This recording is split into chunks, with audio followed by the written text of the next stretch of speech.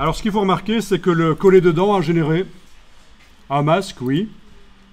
La texture, je veux dire le motif pixel qui a été collé sur la partie gauche, et il n'y a pas la petite chaîne ici. Vous voyez, si je clique, elle revient, mais elle n'y était pas au départ. C'est important. Ça veut dire que si j'active la partie gauche ici, elle est encadrée, et que je prends l'outil de déplacement, je peux déplacer la texture à l'intérieur de la zone.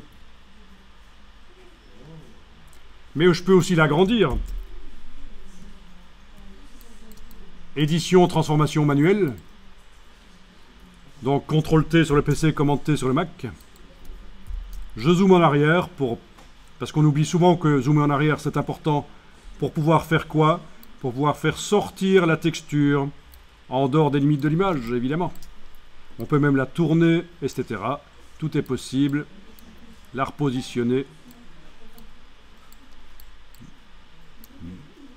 Et donc ça on peut le faire parce que la chaîne n'est pas là. Elle empêche que... Vous voyez, s'il y avait la chaîne, le masque serait transformé aussi, mais dans ce cas-ci, ça n'a aucun intérêt.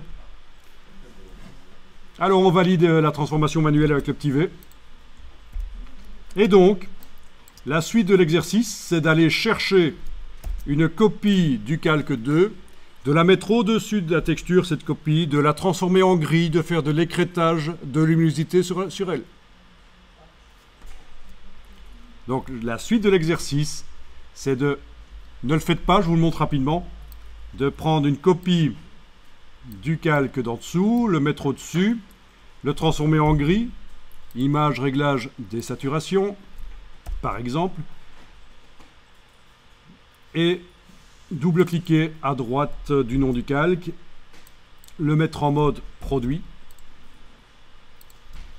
Voilà, voilà ce que ça donne. Et faire en sorte que les pixels les plus clairs du calque deviennent invisibles. C'est par ici, comme ça. Et avec la touche Alt, on aménage la zone de transition entre ce qui est visible et ce qui est invisible. Voilà. Et donc voilà à peu près le principe.